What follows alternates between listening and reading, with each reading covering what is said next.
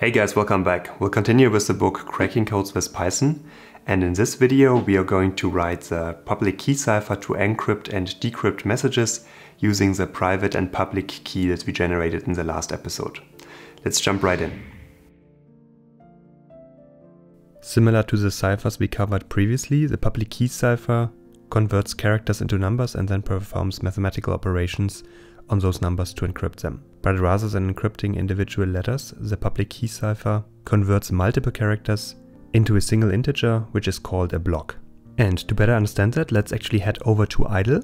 And similar as to, for example, the Caesar cipher, we're going to have a constant called symbols, which basically contains all the letters of the alphabet, as well as additional characters, for example, a space character, exclamation mark, and period.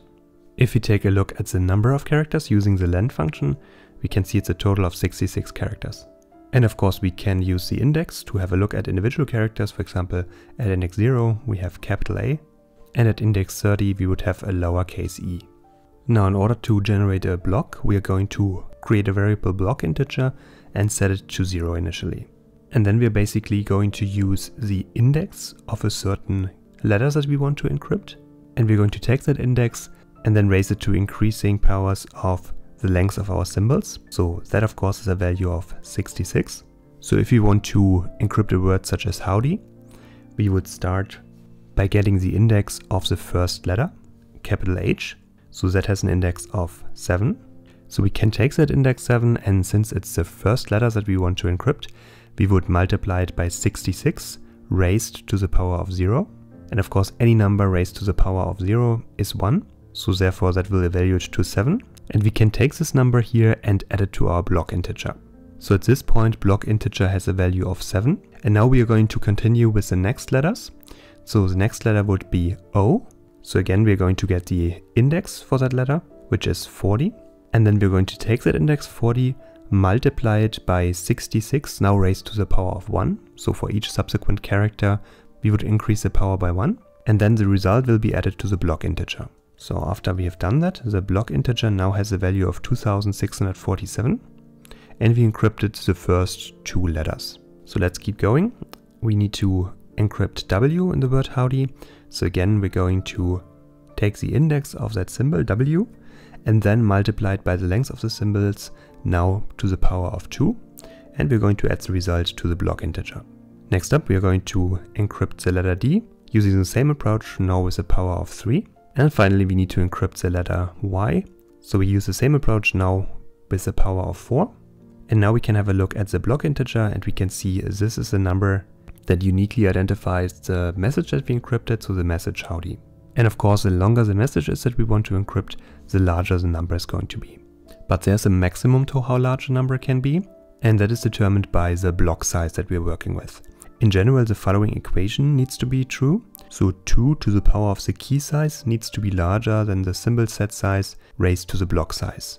So for instance, if we use a 1024-bit key and we use a symbol set of 66 characters as we just did before, then the maximum block size is an integer with up to 169 characters, because 2 raised to the power of 1024 is greater than 66 raised to the power of 169, but it is not greater than 66 raised to the power of 170.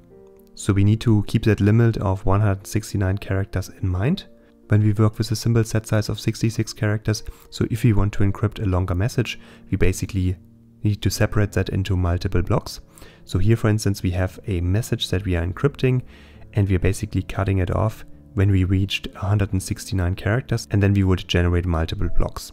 So here this message would basically be split up in 3 different block integers, which have a maximum of 169 characters. And to briefly touch on the mathematics of the public key cipher to encrypt or decrypt it, let's have a look at these two equations here. So C represents a ciphertext block integer, and M represents a message block integer. And the two numbers here, E and N, make up the public key for encryption, and the numbers D and N make up the private key. So typically we would create the encrypted message by raising every block integer, like those that we just calculated in idle, to the E power and modding the result by N. And then by combining all of these different blocks that we generate, we have our complete encrypted message. And to do that efficiently, we can use the Python function POW. So to use the function, we would, for instance, pass our block integer, for example, for the word howdy that we just calculated, and then our numbers for the public key, and that generates our ciphertext block integer. And we can use a similar approach to decrypt our message. So let's have a look at how we can decrypt our block integer. This is the block integer we generated before for the word howdy. We also are using our symbols constant.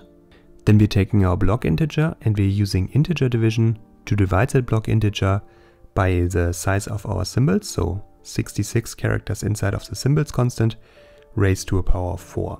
And we're raising it to a power of 4 because we know that the original word howdy is 5 letters long, and since we start at an index of 0, we would first raise it to a power of 4.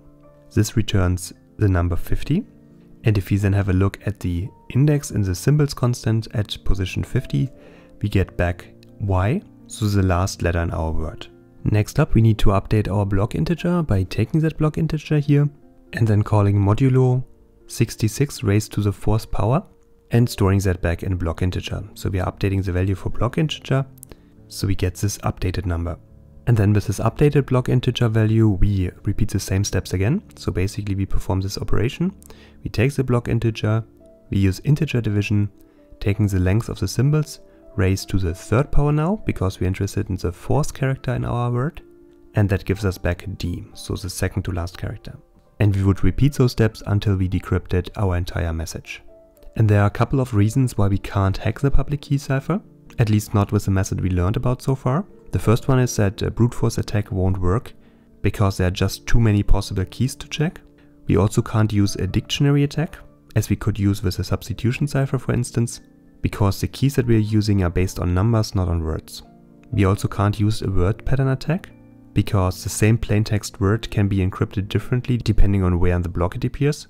And we also can't use frequency analysis, which we used with the substitution cipher, because the encrypted blocks represent several characters. So rather than a substitution cipher, we basically matched one character to one other character. Here we have a block that represents multiple characters.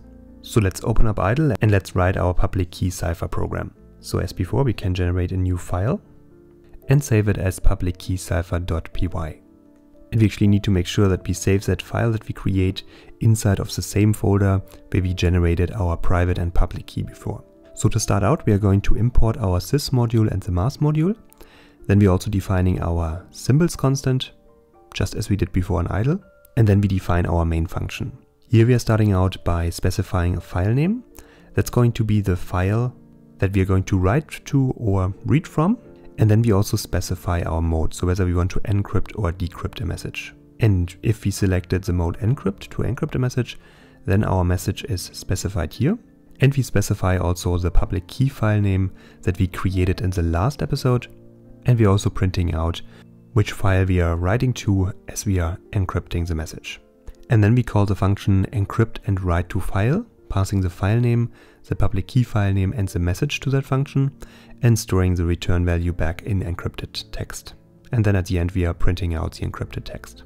If instead we are decrypting a message, we need to use our private key, and therefore we are specifying the name of our private key file that we're going to use, and then we are printing out that we are reading from the file and decrypting it. Here we are calling the function read from file and decrypt, passing the file name and the private key to it and storing the return value in decrypted text, and then we are printing out the decrypted text.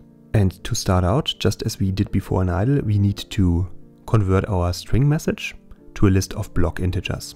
So the function getBlocks from text takes the message and also the block size, and then we are using a for loop to loop through all the different characters in our message.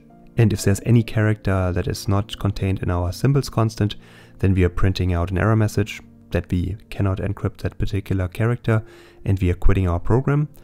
Otherwise we have our blocks integer list that we define here. And then we are starting out by creating our first block integer by using the for loop here, using the range function, starting with an index of 0 up to the length of the message. And we're going to separate that into the respective block size because we might have to use multiple blocks. We're then going to calculate the block integer for the particular block of text. Of course, we're going to set the block integer to 0 initially for each individual block. And then we basically repeat the same step we did before in idle. So we are going to get the specific index for the character of the message we are looking in. So for the word howdy before, we started with the index for capital H, which was 7. Then we're going to multiply that by the length of the symbols raised to the respective power. And we're going to keep looping until we reach the maximum block size. And then we're going to append those integers that are generated, those different blocks, to our block ins list. And finally, we're going to return that. Of course, we also need to be able to decrypt the block text. So therefore, we are defining the function getText from blocks, which accepts the blocks integers we generated before, the message length and the block size. And this function then converts the list of block integers to the original message string. So here we start out by defining an empty list message, and then we are looping over each individual block inside of our blockends variable, and we want to get out the individual messages for each individual block. So therefore we specify this as an empty list. And again, we are using the same principle that we covered before in idle, using the block integer and then using integer division to divide the block integer value here by the length of the symbols raised to a certain power I. And as we know from before, we need to start basically at the end. So therefore our range function here starts at the value of the block size -1. And then on each iteration, we are basically decreasing the value of I by 1. So in our example before with howdy, we started with an index of 4, then continued with 3, 2, and so on and so forth. And then of course, to update the block integer, as before, we need to use the modulo operator, passing the length of symbols raised to the power to it. And then we are going to take that value of the block integer and we are going to use it as an index to the symbols to get the actual character. And then we're going to insert that to our block message. And by the end, we are going to join all the individual characters in our message list together. So we get a string, and then we're going to return that to get back the original message string. And then of course, we need to use those mathematical functions that we briefly looked at before to encrypt or decrypt our messages. So here to encrypt the message, we need the message, the key and the block size. And then we define a list encrypted blocks, which is empty initially. And we need to use a public key that we specified in the last video. And if you think back, the public key as well as the private key consists of 2 different numbers that are stored in a tuple. So therefore we are extracting those different numbers n and e from the key, and then we're looping over each individual block, and we're using the pow function we briefly covered before, passing the block as well as the public key as arguments to POW, and we're going to append that to our encrypted block list. And we of course keep doing that for each individual block, and by the end we are going to return the encrypted blocks. Now to decrypt our message, we need to know the encrypted blocks, the message length, the key and the block size. And to decrypt a message, we are going to use the private key. So similar to the encrypt message function, we specify a list decrypted blocks that is empty initially. And we need to extract our private key from the key tuple, so stored in n and d. And then we are looping over each block. And again, we are using the POW function, passing the block as well as our private key as arguments. And then we are going to append that to decrypted blocks. And to actually get our decrypted message, we are then going to call our function getTextFromBlocks that we covered before, passing the decrypted blocks that we appended here, the message length and the block size as arguments to it. And of course, we need to be able to read our private and public key. Therefore, we have the function readKeyFiles, and we're simply going to open that specific key file, read it, and then close it. And then we're going to call split on it to split out the different parts of our key. So the key size n and then the E or D value. And we're going to return that as a tuple. And finally, we have our encrypt and write to file function, which accepts the message file name, key file name, message, and then the block size with a default value of none.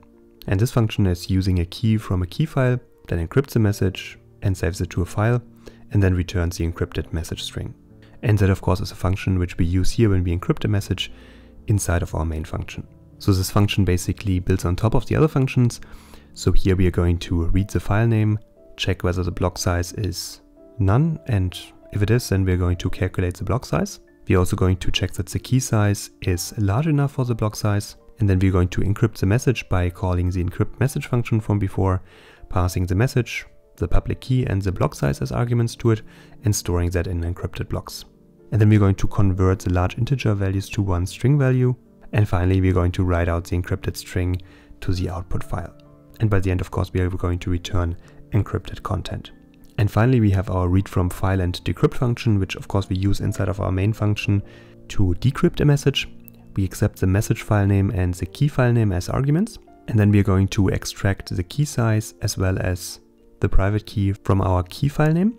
And we're going to read in the message length and then the encrypted message from the file by using the file function, reading the file, using the split function here on the content to extract the message length, the block size and the encrypted message. And then we're going to turn the message length and also the block size from a string into an integer. We need to verify that the key size is large enough for the block size. And then we're going to convert the encrypted message into large integer values. So for that we are defining an empty list encrypted blocks. And then for each block, we're going to append the block turned into an integer to our encrypted blocks list. And then finally, we are going to call our decrypt message function from before, passing the encrypted blocks, the message lengths, our private key and the block size as arguments to it. So let's see our program in action. We can head over and run our program. And so to encrypt the message, we can see we get this back. So here we have two separate blocks, which are separated by a comma.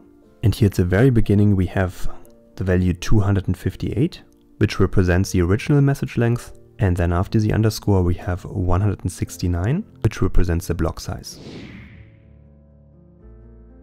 In this video, the RSR cipher was greatly simplified, but it's still a cipher that is used in real-world encryption.